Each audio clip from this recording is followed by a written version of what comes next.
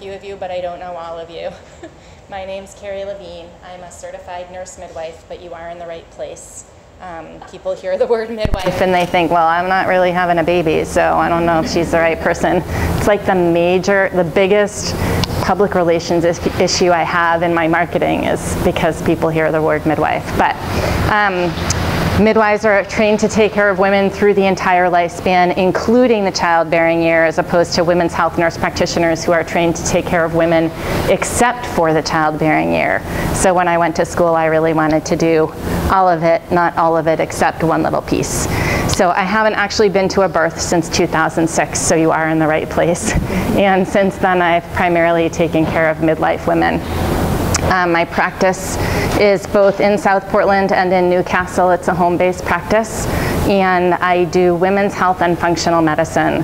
So I do conventional gynecology, annual exams, birth control, menopause, and then for folks who aren't familiar with functional medicine, it is a systems-based biology approach to getting to the root cause of chronic disease and illness. So we ask the question why and try and understand the biochemistry of what might be going on for someone, try and get to the bottom of that, rebalance it, and get people better instead of saying, you have irritable bowel syndrome, here, take some medicine, goodbye and good luck.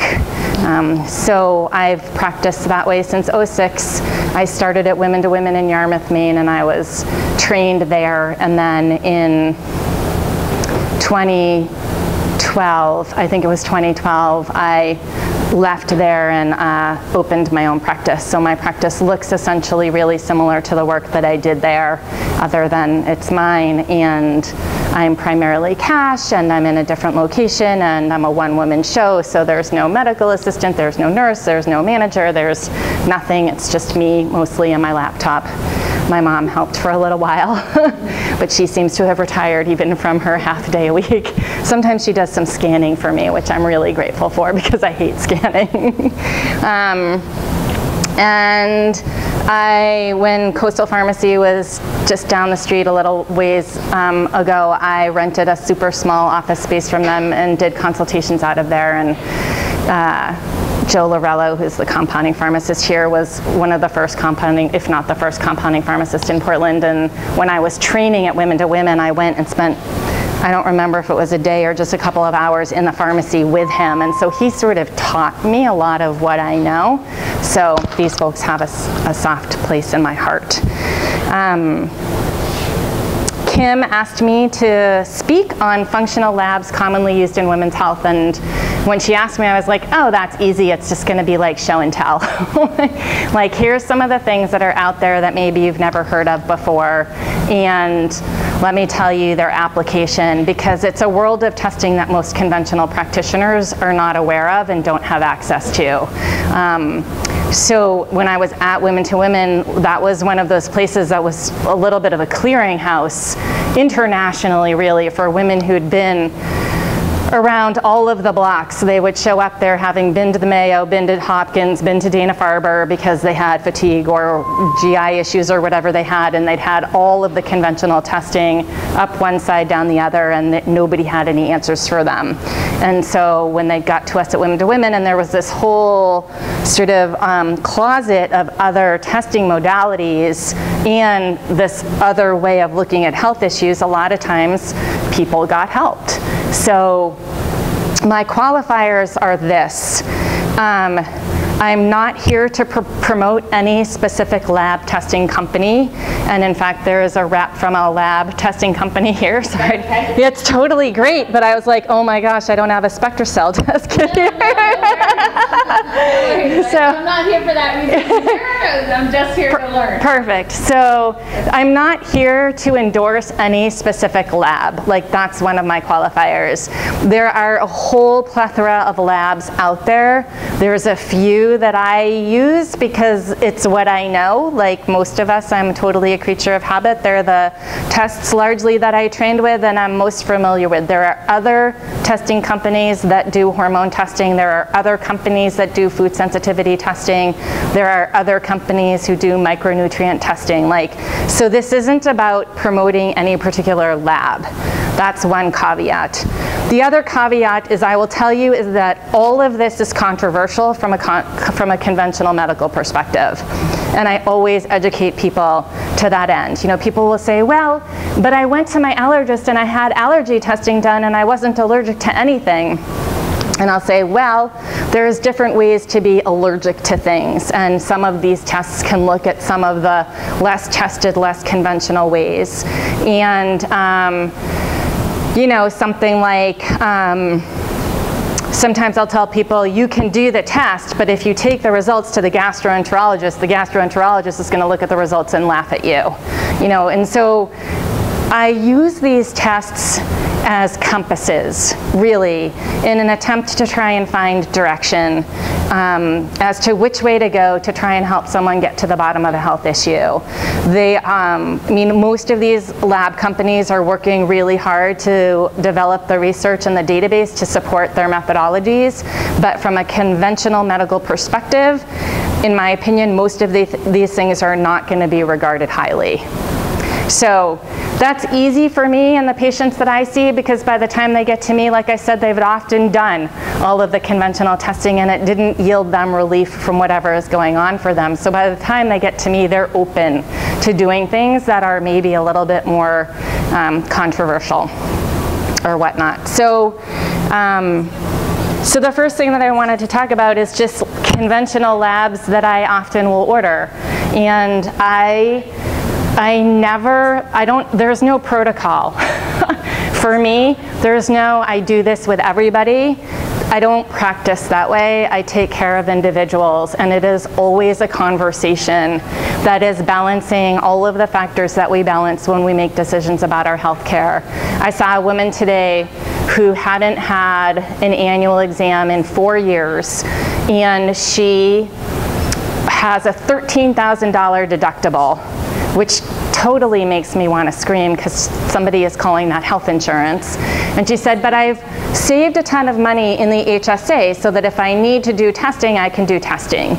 And she turned 50 this year, and I'm a fan of decades. I'm a fan of doing bigger blood workups on the decades, mostly because I'm worried that as I get old, I'm not going to remember. And I think it's a nice tool for women that as we get old, if you're like, I don't know, when did I have my cholesterol? I don't know. Has it been 3 years? Has it been, I don't know. Oh, okay, I had my cholesterol last tested when I was 50. Or 60 or 40, and I feel like it's a nice organizing way to help us remember when we did tests. So I said to her, I said all of what I just said to you, which is like, it's not a bad time to think about maybe a slightly bigger blood workup, just not that you're going to want to do that every year, but to benchmark at some sort of abstract time interval. And so we kind of talked it through, and I was like, I don't really think you need thyroid testing. There's nothing that you've explained to me that makes me think that you have thyroid issues going on. I think there's benefits to looking at a cholesterol in terms of if some of those markers are elevated, then we have a window of time in which we can do something about things before you have a cardiac event. And I think it makes sense to look at a hemoglobin A1C, which tells me about blood sugar over the last 3 months, as sort of a gross measure of, are you insulin resistant or not? Because again, if her hemoglobin A1C is elevated, then I can make a whole bunch of assumptions about other things that are going on for her and what she's at risk for. And so, and a vitamin D, because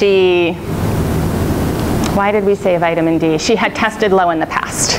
And so I didn't do all of this with her. You know, we sort of talked it through, and because we were weighing out this individual woman, how she lives, how she eats, how she manages her stress, and her finances, and her insurance policy, what we came up with was a cholesterol, a hemoglobin A1C, and a vitamin D. That felt like a good use of her resources. But if someone says to me, I want the works, give me the works, Carrie, because some women walk in and say that. They're like, I want it all. I haven't had anything done, or I want to know everything I can possibly know, or my deductible is paid off, or whatever. This is the stuff that I'll talk to them about. So a CBC is a complete blood count. That's going to look at white blood cells and red blood cells. It's going to screen for anemia.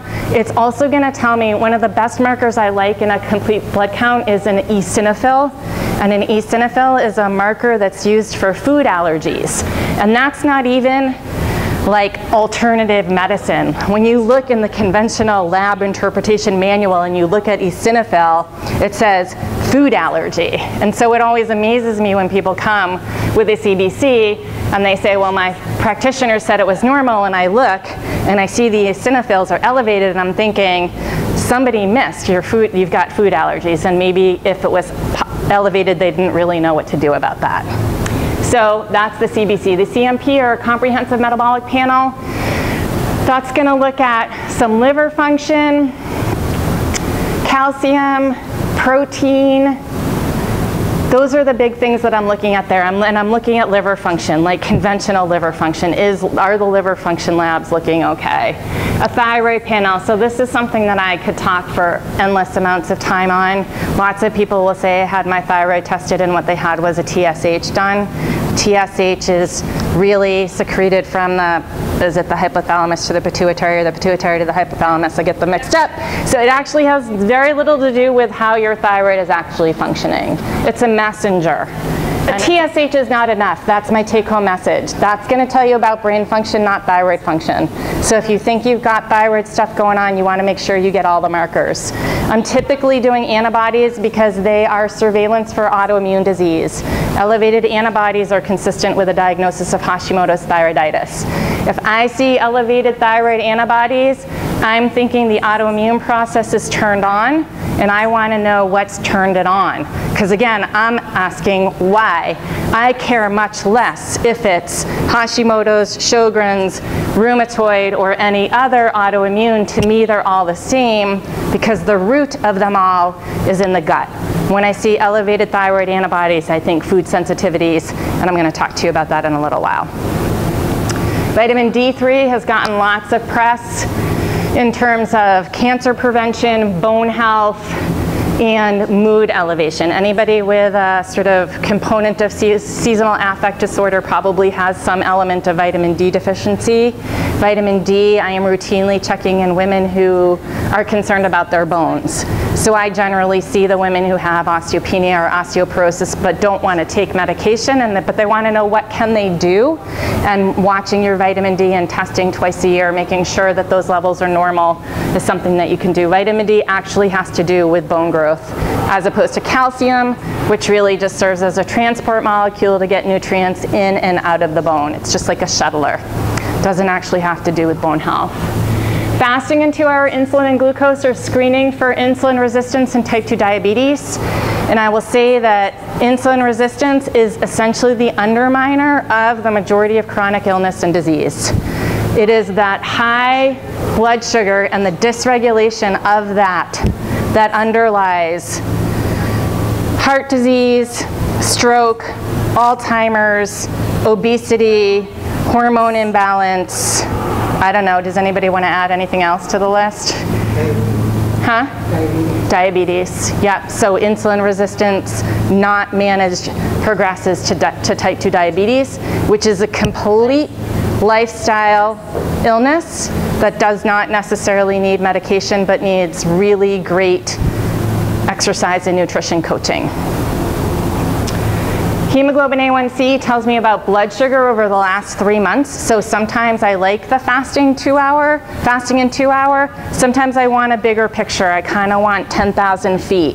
Like, yay, your fasting sugar and insulin look good, but really, over the last 3 months, how good is it? I want to know. It's a little bit more revealing. And then it can tell me, like, oh, her pancreas is keeping up with what she's eating and how she's moving, or her pancreas is really not keeping up, and we need to address this, like, now.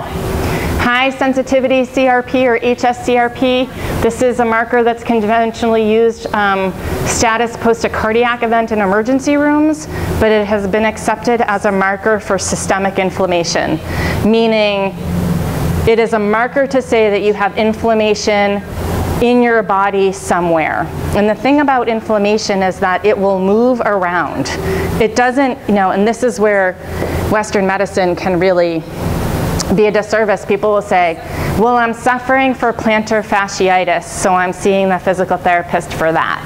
And then I've got bursitis, so I'm looking to have surgery for that. And I've got recurrent bronchitis, so I'm taking Flonase for that. And I've got recurrent sinusitis, so I'm considering sinus surgery for that. And what happens is people will address one of those specific issues, but if they don't get to the root cause of the inflammation, it's just going to keep moving around until it gets dealt with. And the major driver of that inflammatory process generally is food sensitivities, stress, and or blood sugar dysregulation. It's like it all comes back to the same stuff. You'll get tired of listening to me, I promise, but you'll get it. CVRMP is a kind of cholesterol testing that offers a little bit more detail than just a fasting lipid profile. And this gives me a little bit of breakout on the low-density lipoprotein, because not all low-density lipoproteins are the same. And it also gives me a lipoprotein little a, which gives me a sense of someone's genetic risk for having high cholesterol. And then if something on that screens abnormal, then I'm generally talking to them about the Boston Heart test, and I'll talk to you a little bit about that one as well. A homocysteine is a marker that has to do with folic acid sufficiency in the body and the body's ability to convert it into a usable form. If this comes back abnormal, then I generally am doing a slightly deeper dive to look at a few genes that are tested through the conventional lab. Do people have questions about any of that? Okay. So these labs that we're going to talk about are in no particular order. They're just the order I typed them in. And these are the ones that I use the most. You might see a different practitioner, or a different practitioner may give the same talk and end up with completely different labs on the table. So I'm just really talking about my clinical practice and how I do it. And so the ALA test is a food sensitivity panel. The GI-FX is a stool test that looks at the balance in the microbiome. I'll tell you more about it. The WHHA, I should have spelled out, that's a women's hormones health assessment. NutriVal is a comprehensive nutritional evaluation. Boston Heart is primarily cholesterol, but I'll tell you a little bit more about that.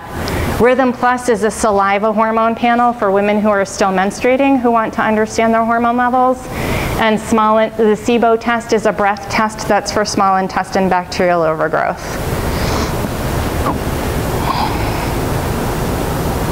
So this food sensitivity panel, it's blood, it's one tube, and ALA tests, I mean, they actually offer way more than I typically order. So what I typically order is 184 foods, so that you can look at 184 of the most common American foods, and whether or not you're having an IgG reaction to them. And IgG is a sensitivity, not a conventional allergy.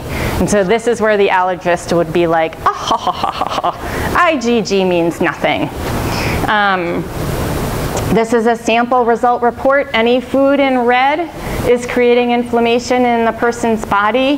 1-starred foods are creating mild inflammation.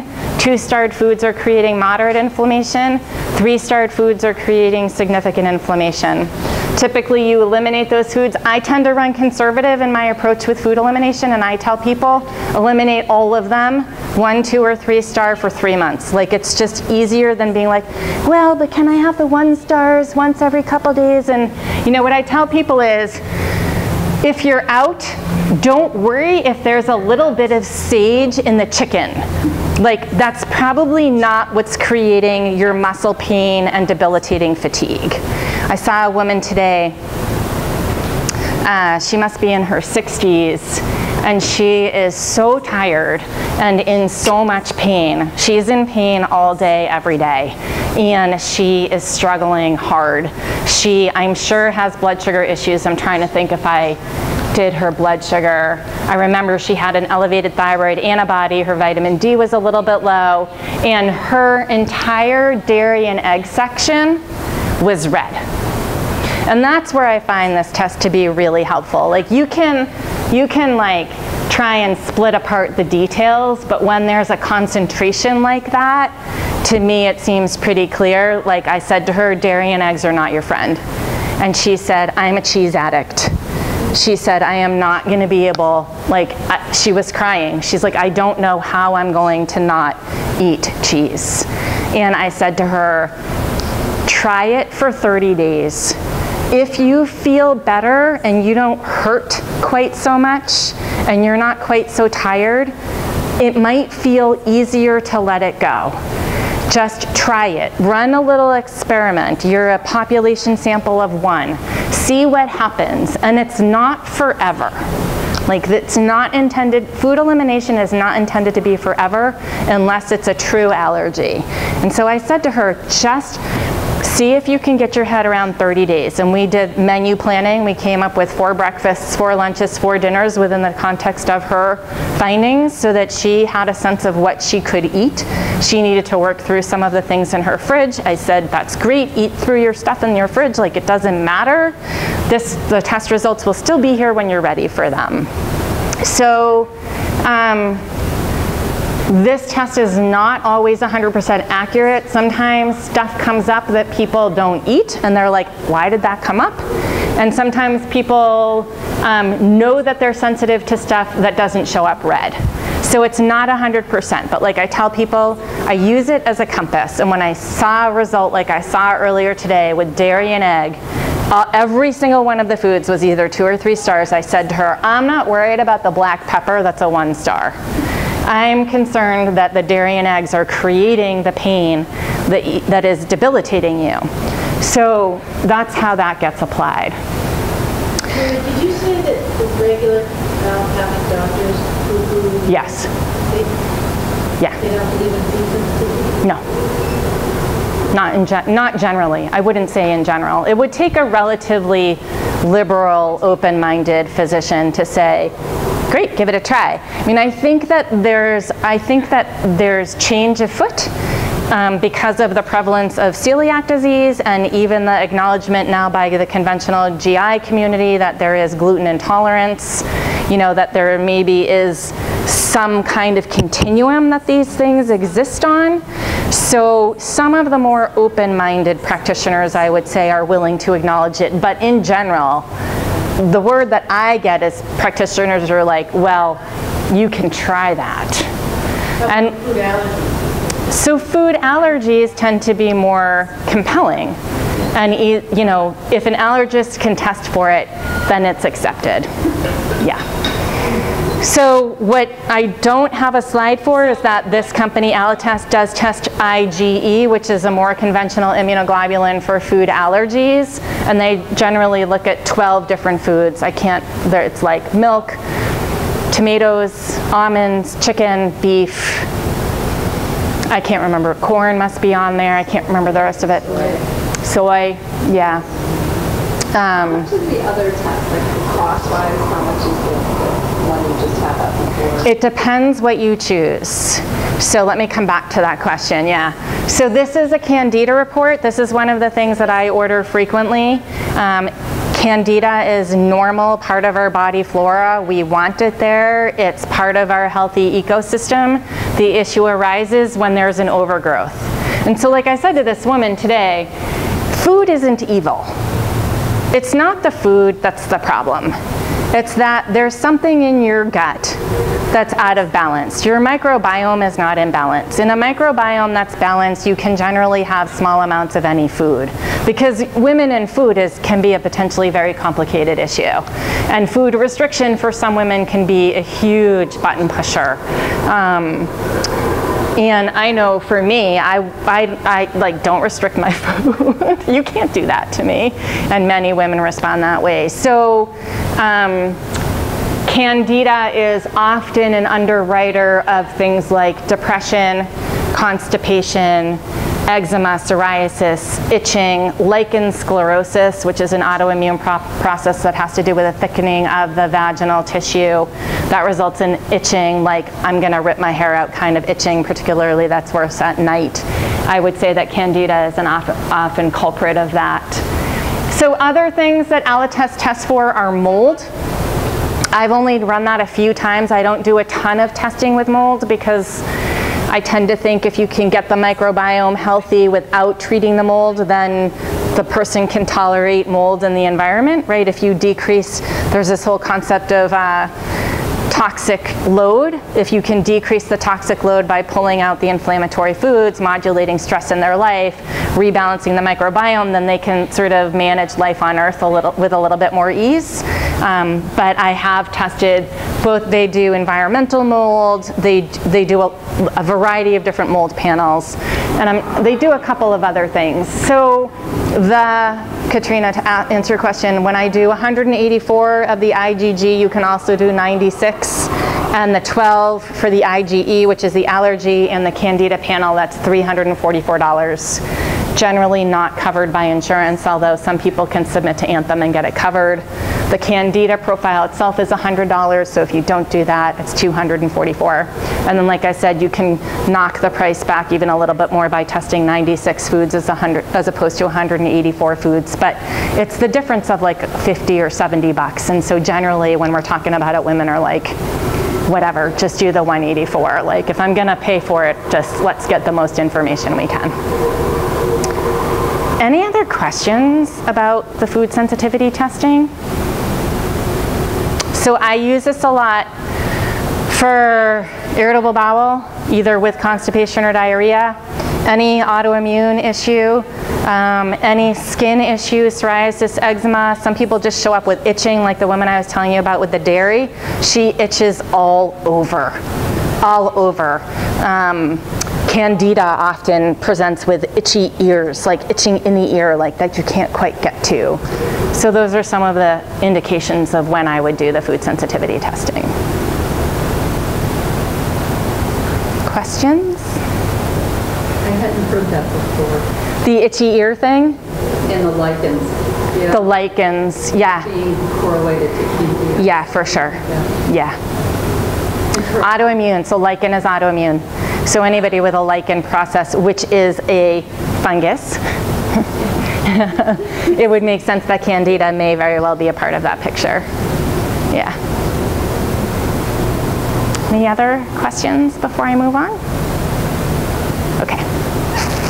All right, so again, when anybody shows up with any autoimmune issue or chronic fatigue, fibro, those kinds of what I call trash bag diagnoses, I'm thinking about their gut. And I have two tests that are sort of my go-to for an evaluation of the gut. One is the food sensitivity test that we just talked about, and the other is the GI effects. This is a stool test that's offered through Genova Diagnostics.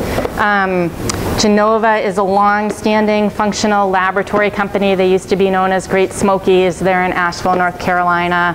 I don't even know when they started. Does anybody know? I don't know. They've been around for a long time. And I use a lot of their tests because that's like how I grew up. It's habit. That's why I do theirs. And they've had many different versions of this test and other stool tests that have advantages and disadvantages. I tend to do this one because it is a one-day stool collection as opposed to a 3-day stool collection. And yes, this is a stool collection that you do at home by yourself. So in the test kit comes a tray and a spatula and a specimen container, and it's generally easier to get people to do that for one day than 3 days. And the price point is pretty good. So their pricing structure is a little bit complicated. For everything except they have their own food sensitivity test. For all of their testing, they actually will bill to Medicare directly. So that's a huge boon for people who have Medicare. And then they have a tiered pricing system, so don't quote me on this, but I want to say there's a minimum out-of-pocket expense about $170 for the stool test and a max out-of-pocket if you have insurance for $400. So you have to submit payment for the roughly $170 when you send in the sample. Genova tries to fetch what they can from your insurance company, and then they'll invoice you not to exceed $400-ish. I should have brought the prices, but I didn't. So that's the ballpark. It could be $380. That's what we're talking about. They collect from insurance. I think we paid about $2 something. Total. Yeah. Yeah. Yeah. You get a lot of information. Yeah. It's a lot of information, and again, Medicare will cover it, so that's huge. So this test gives me a sense of what's going on in the microbiome. is there microbiome, meaning the community of microbes that are in the intestines, and there is a lot of research that is coming out about the health of the microbiome, even in the lay literature, like it was on the cover of Time magazine. And so the thinking is that we have trillions of organisms that line our intestines, and those organisms, the ones that are there, are the determinants in large part of our health. They're linking everything from obesity to schizophrenia back to the population of organisms that live in our intestines. And so we want there to be nice, robust diversification with a good balance between good bacteria, like protective bacteria, and bacteria that if it's there and proliferates can create problems. And you want there to be enough digestive enzymes, and you want there to be enough hydrochloric acid, and all of those things are compromised by things like Tums and Pepsid and sugar and processed food and antibiotics and stress and alcohol. And there was another one I really wanted to mention, but I can't remember what it was. We'll see if it comes to me. So I gave a talk not long ago at the Maine Nutrition Council. Katrine was there, and when I was preparing for it, I was really struck by this notion that there's like a village living in my intestines. And if I want them to take good care of me in terms of I don't want cancer and I don't want mental health issues and I don't want disease, I need to take care of them. And the way I take care of them is I give them the most beautiful food I can possibly muster. I manage my stress in healthy ways, and I don't bombard them with things that don't come from the earth, meaning medication and those kinds of things, substances. Does that make sense?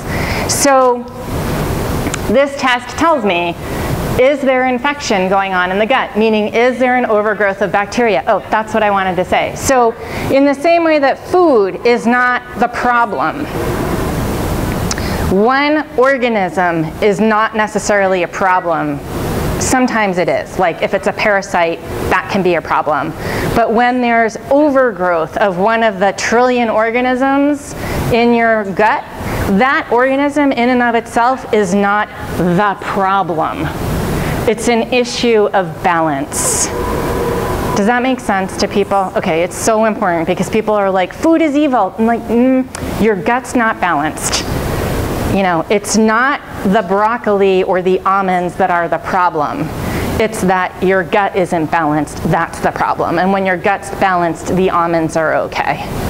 So in the same way, in a balanced gut, some of these organisms, not actually the ones that are up there,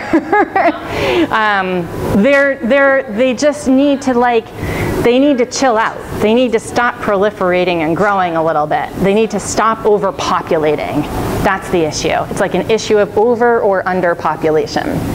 So looking for infection, looks at markers related to inflammation, gut markers related to inflammation. Interestingly, the markers up there are eosinophil protein X. Remember I said eosinophil? Marker for food sensitivity, boom, there it is in your stool. Pancreatic, so insufficiency, this is looking at is there enough, are there enough digestive enzymes and is there enough hydrochloric acid? That's what I wanted to say. The other thing that largely compromises gut health is gallbladder removal. People think it's not a big deal and it's huge. Huger than huge. In the same way that people once thought appendix removal was not such a big deal, that's panning out to maybe be a little bit different too. So our structures have function. We should revere them for that, in my opinion. And then imbalance. So this sample report shows a decrease in beneficial bacteria, otherwise known as probiotics, and an increase in potentially pathogenic yeast and fungi. So the stool test actually will test for yeast as well, and it will speciate it because there's more than one species other than Candida.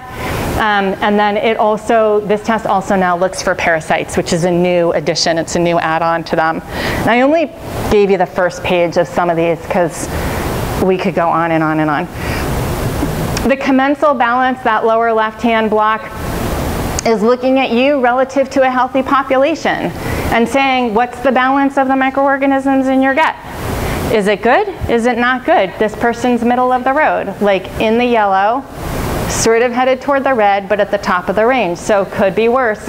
And then looking at a variety of specific organisms, you relative to a healthy cohort or a healthy group of people, do you have the same sort of general distribution of organisms? So the food sensitivity panel and the GI effects together for me are sort of the foundation assessment tools that I use for gut health, which is at the root of a lot. Do people have questions about any of that? So I know you're not talking about like specific tests, kind of are, but is there a reliable microbiome test that's not stool? Is there a reliable microbiome test that's not stool? Not that I'm aware of. But that doesn't... For collection purposes. You gotta poop. I don't like pooping, I just don't want to collect it. Oh, so that's interesting because the NutriVal, which we're going to talk about, does use urine and blood and does look at some markers related to gut health. Right. Yeah. So you can get around the stool collection. It's a good question. It's a great question. There's many a stool collection, so if you need any help, I'm not going to ask. Katrina's your girl. tips for you. Any other questions about that for now? Okay. How do you talk your provider into ordering something? They don't. You have to see someone like me because you have to have an account with the lab, which most conventional practitioners are not going to have. I have a very holistic nurse practitioner. Who is that? Theodore Zuckman. Oh, so she's in Encompass in the same building, and she would like to know more about these tests and order them. And I don't know if she has an account or not, but she might be willing because she comes to my office and picks my brain a lot. She's great. Yeah. All right, so I see a lot of women for hormone balance at all ages. It could be 13, or it could be 55, or it could be 70. I see women who have never been on hormone therapy and are having things going on that they maybe want to consider it.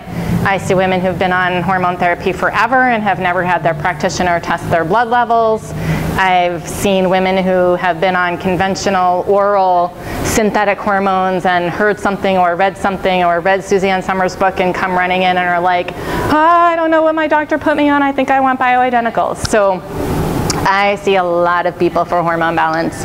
And when I'm taking care of a menopausal woman who either wants a baseline for her hormones or who has been on hormone therapy, or we start on hormone therapy and then we want to evaluate the treatment, this is the test that I use. And this is another Genova Diagnostics test. I don't know, well, the Dutch test right now is another hormone test. I wanted to ask you about that. Yep, that's getting a lot of press. And that test is, I believe, like you pee on strips, and so you send in the strips that are dried urine strips.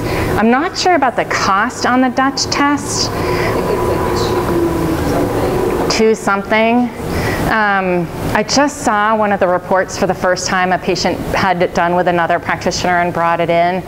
And I had heard about it a number of years ago, and I emailed Bethany Hayes. Do people know who she is? So she's an OBGYN in our community, interestingly. She worked, well, she had her own practice and then she started True North, and she worked largely out of Mercy. And so back in my baby delivering days when I was training at Mercy, she was my backup OBGYN, so I have this super long history. She's now on the teaching faculty at the Institute for Functional Medicine, which is the organization that I certified with. And she's not in clinical practice anymore, but she is deeply steeped in the research, and she always has been. Like, she knows the research and she likes it. And so I emailed her and I was like, hey, Bethany, what do you know about the Dutch test? And she said at that time she didn't think that the research was there to support it. When was that? Huh? When did you email it? This was years ago. And so it's... I know they evolved. They have evolved, and they're surfacing again in a big, giant way. And I recently asked another physician, it was a little bit of a complicated ask because this physician is employed by Genova, and Genova has their own hormone panel, so there's a little bit of a conflict there. But I was talking to her about something else, and I was like, so what's your take on the Dutch test? And she said, it sounds like it's still, like the data is still, they're still working on it. And the general thinking is still that serum is a better marker than dried urine for a menopausal woman. So they're actually going to be, I'm going to the annual IFM conference, and the Dutch people are going to be there, so I'm going to try and talk to them and hear a little bit more. Women are asking me about it, so it's out there. I don't know also who can order it. So there's that as well. There you go. So some people will say, well, why don't you just order hormone levels through the conventional lab, which I can do. I can order estrogen, progesterone, DHEA, testosterone. I can order those labs through a conventional lab, and that can work fine. But what I'm really curious about when I'm doing hormone therapy with someone is the way in which their body is breaking down the hormones. That's actually what I want to know. So hormones are primarily broken down in the gut, then they move to the liver. And there's a two-step detoxification process that happens with the liver, in the liver with all things that go through our gut. And those processes are largely driven by our genes. And there's a huge array of genetic variation in our genes, in our liver, that affects the way our body metabolizes life on Earth. Like, you talk to a woman who says, I can't walk down the cleaning aisle in the grocery store, and I'm thinking she's got some issues in her liver and her ability to detoxify. I talked to a woman who has, I think about this one woman who I took care of, she was in her early 40s. She had like the whole story. She had early onset for her period, horrible cramps, horrible acne, she had endometriosis, she had fibroids, and lo and behold, guess what? Amidst all that hormone dysregulation, she showed up with breast cancer. And she was like, between the fibroids and the breast cancer, she healed her gut. She was eating beautifully. She was a dancer, so she was moving her body hours a day. Like, from a lifestyle perspective, through the course of her hormone journey, she really learned how to take care of herself, but still, she ended up with this breast cancer. And what I wanted to know was, how was her body breaking down her estrogen, and was it doing it in a way that contributed to her risk for breast cancer? And so that's one of the things that this test gives me. And it's that estrogen metabolism square on the lower right-hand side. Like, this is what I want to know. And if I really want to know, I'm actually doing another test that's a urine test that's looking at a metabolite called 4-hydroxyestrone.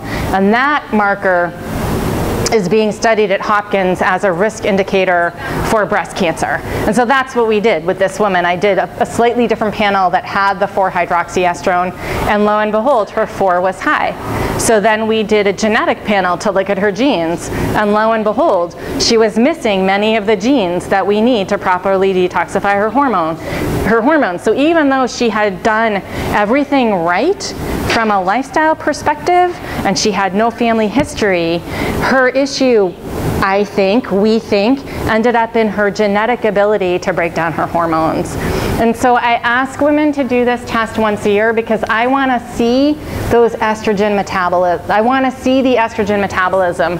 If I'm going to do something that has potential risk associated with it, like prescribe hormone therapy, in the spirit of doing no harm, I want to know what's happening with her estrogen metabolites. And I can mark that with this test where I can't get this from a conventional lab.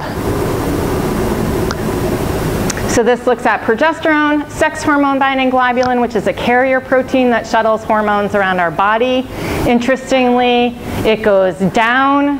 Does it go down or it goes up? It goes up.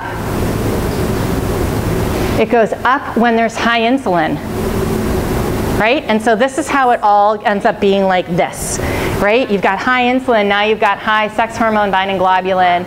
You've got a lot of hormone bound to the sex hormone binding globulin, And so it's not free to function in your body, and so you've got profound hormone imbalance symptoms. Does that make any sense? It's like kind of more than you need to know, but I had a woman recently show up with the highest sex hormone binding globulin I've ever seen, and I called the lab to talk to them about her results in an opportunity to learn, and there are some things associated with sex hormone binding globulin, and they said, is she hyperinsulinemic? And I looked through her labs, and lo and behold, she was, even though she's like 5'3" and 103 pounds. It looks at all of the estrogens, so E1S, estrogen sulfate, estrone, those are storage estrogens. In menopause, estradiol is the largest circulating estrogen. That's generally the one that you're going to get if you're given hormone therapy, although there are fancy combinations of all the estrogens. Estriol, not super metabolically active, usually given at least by me for vaginal health for women who are having dry vagina and painful sex. DHEAS, DHEA sulfate, this is sort of known as the fountain of youth hormone by the anti-aging community, has to do with youth and vitality. I use it primarily for women who have severe adrenal fatigue. Free and total testosterone, obviously libido, muscle mass. You know, for women who are like, I'm going to the gym and I am lifting and I got nothing at all. So I'm like, I wonder what your testosterone level is. And if that's all we're looking at, I may just order that through the conventional lab, right? So sometimes I'll do pieces of that through the conventional lab. And then the estrogen metabolism, which really for me is the gold in this test. Something like 180, minimum of 180, maximum of 380, similar ballpark to the stool test in terms of cost. Covered by Medicare. Do people have questions about that? Sometimes I do it because people want a baseline. Sometimes I do it because I want to know about the dosage that I'm giving them and how they're feeling, although I can usually get a sense of that by talking to them and their symptoms. I generally, like I said, recommend it once a year. For me, it feels like part of doing no harm if I'm prescribing hormones. And not everybody does it, and that's okay. But it is what I recommend. Okay, so the other thing, just to reiterate, is that I use blood or serum for postmenopausal women on hormone therapy. And there's controversy in the literature as to what's the best medium for testing women's hormone. Is it saliva, is it serum, or is it urine? And it really depends on where the woman is hormonally and what it is that you want to test. So if you want to test the 4-hydroxyestrone, that metabolite that's associated with breast cancer, that's a urine test. If I have a woman who's cycling, she's still menstruating, and I want to get a sense of her hormones, I'm using saliva. And that's what I learned in my training. So if you've got a menstruating woman, it's saliva, and I'm going to pull one of those up, although we may not spend a lot of time on it, just to show you. So there is controversy, and then like we were saying, the Dutch test is urine. All right, so the NutriVal is a comprehensive nutritional evaluation. It is urine and it is blood, and the collection is a little bit laborious, which is complicated because I often use it for women who are not feeling awesome. And it's like can be overwhelming just to even figure out how to get it done, because you have to pee first thing in the morning and freeze your pee and freeze the freezer packs and bring the whole business to the lab the following day for a blood draw, and you have to have filled out the paperwork and submitted payment information. Like there's multiple steps to it that for a woman who's not feeling well can be super complicated. But I use this test for anybody with any sort of fatigue, any kind of cognitive decline, anybody who I want to know what their micronutrient status is. So one of the things that I have like a little, that makes me a little bit uncomfortable in sort of the world of functional medicine is how people get thrown supplements. Just like try this, try this, try this, try this, try this, try this. And that makes me a little bit crazy, and because it's a lot of money, because you don't really know, because you're guessing, because things can affect pathways in ways that you can't really anticipate because there's no scientific method about it, because did I say one size fits all? One size does not fit all. So anyway, I have a variety of issues with just giving people a ton of supplements without necessarily having clinical substantiation for my recommendations.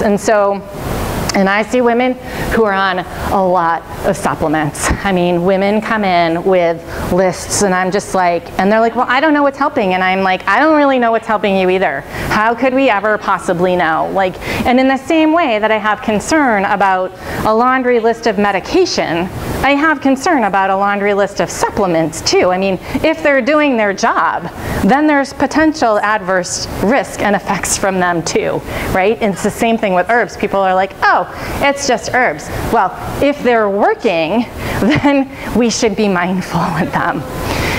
So the NutriVal looks at the Krebs cycle, which is the process through which our food gets converted to ATP, which is the energy molecule that's made within the energy center of the cell. And it looks at all of the nutrient cofactors that are required for that energy molecule to be made. So anybody who has any energy issue, and energy can be like energy, or it can be a depression that's an energy issue, a mitochondrial issue, or it can be a pain issue, or it can be a dementia, Parkinson's, Alzheimer's, on that continuum issue. I'm looking at this test along with a woman who's like, tell me what to take that's specific to me. So for me, this is the best of what I know of that can offer personalized medicine that's available. So it's going to look at, and I did not print off every page of this test because it's long, but I should have printed off at least the second page. I can pull it up separately after if people want to see it. So this is the take-home page, and so it looks at antioxidants, it looks at B vitamins, it looks at minerals, it looks at vitamin D. The second page of this test is essentially a prescription for a custom vitamin. And it also looks at all of the amino acids being the building blocks of protein and all our neurotransmitters and a whole host of other biochemical things in our body. This test also looks at omega-3, 6, 9 fatty acid indices to see if you've got the balance right or you have deficiencies in one kind or another.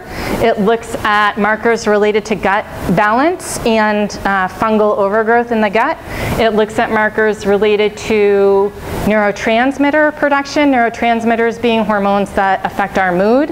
And it looks at heavy metals. Now the heavy metal test through this is not really the standard.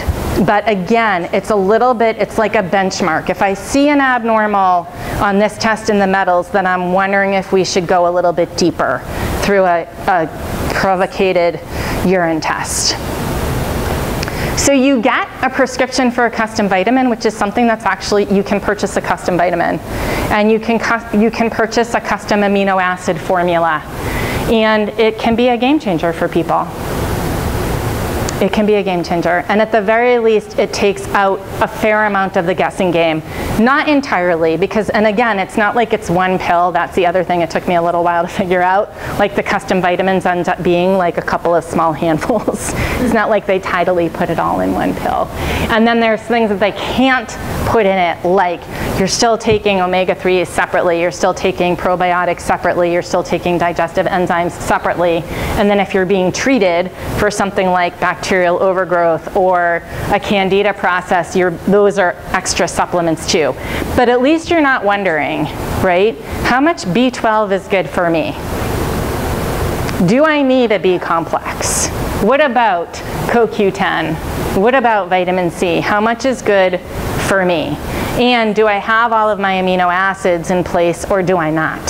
Because without them, you can't have optimal cognitive function. So I do this test quite a bit. Questions?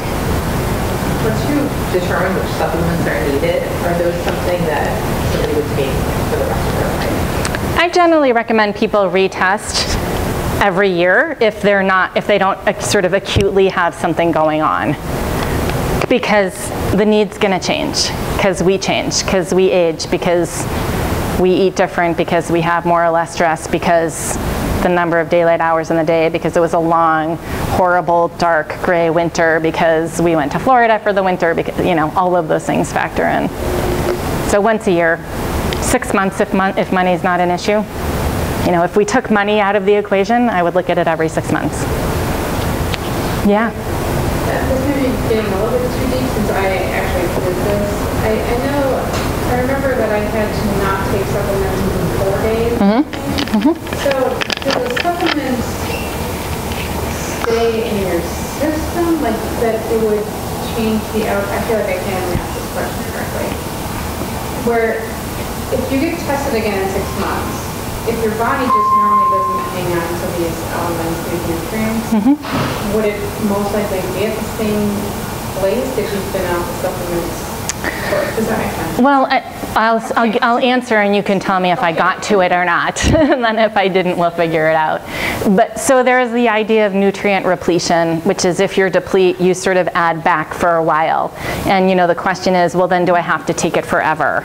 You know, and in theory, you're not just pill popping, right? I mean, this is the thing, it's a supplement, which means it should be supplemental to what you're doing in terms of nutrition, lifestyle, stress management, you know, what else, other imbalances are going on, what other ways in which are you trying to heal, thinking that once you optimize gut health, you're going to get some kind of nutrient repletion, meaning put back.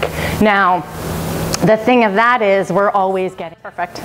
So She's hesitant about the Laxatin. I tried it once and I felt much better for a little while. Right. But not, you know, it wasn't lasting. Right. So now it's easier to get. It's not so expensive. Yep. So I met actually here in Coastal. I met one of the representatives and she encouraged me to go for it again because now it is covered by Medicare. That's news to me. Thank you for sharing that. Do you know what the cause was? Because there's many causes of SIBO. You know, I have adrenal insufficiency for one thing, and insulin resistant my whole life because of that too. That all plays into it. Diabetes and everything. Kind of complicated, all the different things that play into it. We'll share with you though, back in 2006, I think it was, when I first was diagnosed with adrenal insufficiency. I went to Women, saw Jay Riley there. Never felt better in my entire life when I was seeing her. When I went back to the endocrinologist, he said, you shouldn't be doing that. There's no science behind it. It's not, biggest mistake I ever made. Was going back to the endocrinologist, yeah. Yep. Never felt better. Right. Felt like a woman. Yep. Katrina, do you want to say something about SIBO? That's a lot of SIBO. No, it's just, we talk a lot about, I work with some of the supplement companies, and we talk a lot about SIBO. A lot of people have SIBO and diagnosed too. Right. But one of the, we talk about the brain-gut connection too, and I don't know if anybody's ever spoken to you about, especially since you have constipation, there's vagal nerve exercises that you can do. Oh, no. I'm open to anything. I'm a nurse, old nurse, so I'm open to trying anything. So talk to Katrina afterward because Apex Energetics, the company that she works for, has the best SIBO handout ever. That includes the dietary stuff.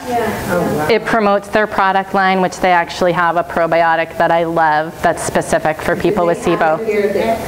Apex. And then I just learned about that because I came here and asked if they could make me a probiotic, and they said the science wasn't there. So then I went back to Deirdre, and she said, oh yeah, Apex has made a... So, They have it here. So part of what I love about that SIBO handout is it has the vagal exercises on it, the gargling, and what's the other one? Gargling, tongue depressor. You can Google like vagal nerve exercises. There's like a gazillion of them, but singing really loudly, but gargling, like gargling water, or really actively gargling. Until tears come out of your eyes, like doing that multiple times a day. Cold shower, water blasts. I could do that. I go to the Y and swim every day. Yeah. So SIBO is small intestine bacterial overgrowth, so it's looking at the small intestine, whereas the GI effects is looking at the large intestine. And there's a variety of reasons where there can be an overcolonization of bacteria in the small intestine, or it can ascend from the large intestine to the small intestine. And I would say that clinically the primary presenting symptom that I see is bloating, like persistent bloating. Like, I'm fine in the morning when I wake up, and by the end of the day I look like I'm 9 months pregnant. I mean, how many times have I heard that? That's what in my mind I'm like, oh, she probably has SIBO. So Genova has a SIBO test. It's essentially a breath test. So you drink a drink that makes the bacteria in your small intestine ferment the sugars into methane and hydrogen, and then through breath analysis, those are measured. And you're looking for a particular elevation over baseline over the 2-hour course that hits diagnostic criteria for a diagnosis. They're now whittling out, there's some difference thought to be between methane-driven SIBO versus hydrogen-driven SIBO, and some differences in treatment recommendations depending on what you're diagnosed with. So this is something that's actually done. This is it's amazing, but standard gastroenterologists are actually acknowledging this now. And Ben Potter, who's a GI, not to name names, but Ben Potter is a Portland GI who I have had many women come back and say, well, I saw Dr. Potter and I was diagnosed with SIBO, and I'm like, thank you, Dr. Potter. Yay. Like, he's reading the research, he's paying attention, and he's open-minded. I just made an appointment with them. Yeah. And I said, I understand that there's one doctor that is, into the SIBO, and he said, oh, everybody has SIBO. Yeah. That's not true. They're all, it just... Yeah. So, but I do think that there's growing recognition in the conventional gastroenterology community around small intestine bacterial overgrowth. I do think that that's gaining traction. And it tends to be recurrent. It tends to be hard to eradicate. It's a huge lifestyle piece, like Katrina was saying, in terms of stress and the gut-brain connection and all of that. And the conventional treatment, this one specific antibiotic that stays local to the small intestine, has been not covered by most insurance companies, super expensive even when it is covered. And I mean, I've had women go to Canada to get it, not because I said so, because they were like, I can't get it, I can't spend $1,000, but I can get it other places for less money. $1,200 for 10 days. There you go. And the treatment... David got nowhere with asking for it, so I went to the company myself. Yep. And they gave me my first. Right. Right, but 10 days is definitely not enough in terms of treatment. And what I will say is that Jerry Mullen, who is a Hopkins gastroenterologist, who's, I think, in my world, he was the guy who brought SIBO sort of to the forefront in popular culture. He is hard into the botanical treatments, and because the Xifaxan is so hard to get in, because recurrence rates are so high, and for all of those reasons, and according to him, the data is there that supports botanic treatments as being as effective. Also for Candida as well, and that's a little bit of an aside, but it used to be that we used diflucan and nystatin, a compounded nystatin, because the regular nystatin has sugar in it. Go figure that. But the studies are there now that show that the botanical treatment for Candida is as good, if not better, in terms of treatment. So I haven't actually prescribed diflucan or nystatin in over a year since I heard his lecture about that, and it seems to be going really well. So measuring methane, measuring hydrogen, looking for the sustained elevation. So that's a sample of what the results look like. Oh my, and that's exactly what I was trying to avoid. Oh no.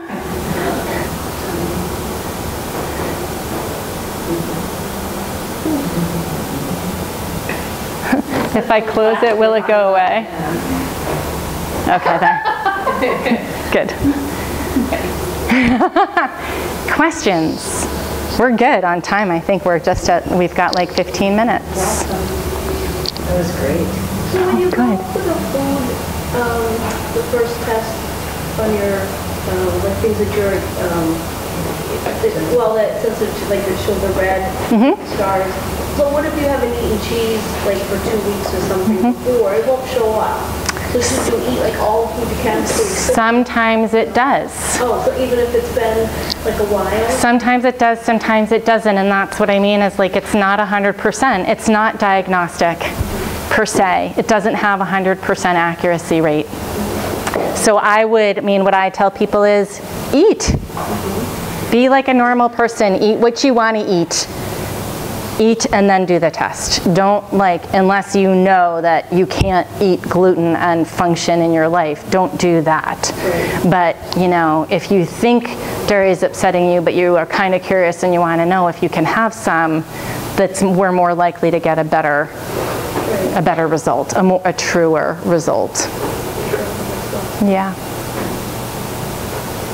I've been reading contradictory things about whether dairy is inflammatory for everyone. Do you have any take on that? I am really not into blanket dietary recommendations. I get the rationale behind that recommendation. I understand the potential, but because I only take care of women, and for so many women, food is a really sensitive topic, and historically women have given their power away to other people about what the right thing is to eat, such that we've now created a bazillion-dollar industry and people have no idea what to eat anymore. I really shy away from blanket recommendations. I know as many people who have cured cancer through a macrobiotic diet as they have ended up in the emergency room with nutrient deficiency. In the same way that some people feel great on a keto diet and other people feel like they're going crazy. In the same way that some people feel best when they have no carbs and other people want to hurt someone if they don't have any carbohydrates. And I think that there's such a giant range of biochemical individuality that to make these swooping generalizations, and again, I get it. I don't think dairy's awesome. I don't think it's I think not organic dairy is definitely not awesome. I think huge amounts of dairy, in my opinion, nobody needs to be drinking milk. As I said to my pediatrician when my kids were little, cow milk for baby cow, breast milk for baby person. But we've been culturing these foods and using animals for food sources forever to varying degrees. So is a little bit of cheese or a little bit of yogurt or a little bit of kefir bad? Not for everybody, I don't think. And the data on kefir, by the way, in terms of having good probiotics and having gut healing properties is robust. Is that only if it doesn't have any sort of sweetener in it? Yeah, you want the highest, right? This is the other issue. You want the highest quality, most locally sourced, best treated animals that you can afford. That matters, in my opinion. So, and I get where the dairy recommendation is coming from, I do. Again, to me, it's just are you drinking gallons of milk? Or are you having a little bit of high quality, Greek yogurt once a week? That to me is going to create a different thing in the body. So that's where I stand, in the middle. I stand for women connecting the food that they eat with the way it makes them feel. That's what I stand for. And it's up to each of us to identify what we eat and how we feel, which means slowing down, paying attention, and trusting ourselves, and we stink at all of that. So we get to practice. What do you think of these biome tests? You heard that? No? It's like an artificial intelligence of the poop, test of the poop. Biome. I haven't heard of it. So how do they do it? How is it done? I don't really know how it's processed, but it takes 4 to 6 weeks if you said that you poop. I haven't. I'm sorry. You can send it to me though. I'm curious. You can Google it. Okay. Biome. Yeah. Sounds to me like they're looking at the microbiome, right. And it's just another right. It's just another company, developing their technology to try and get a sense of what's going on. And it's open to the public. Right. Yeah, the public. Like 23andMe. Anybody sends it to them. But I don't know how reliable it is. Right. Yeah. Other questions? Well, thanks for coming out tonight. Great. Thanks for all your participation. Thanks to Coastal for hosting. Have a good night.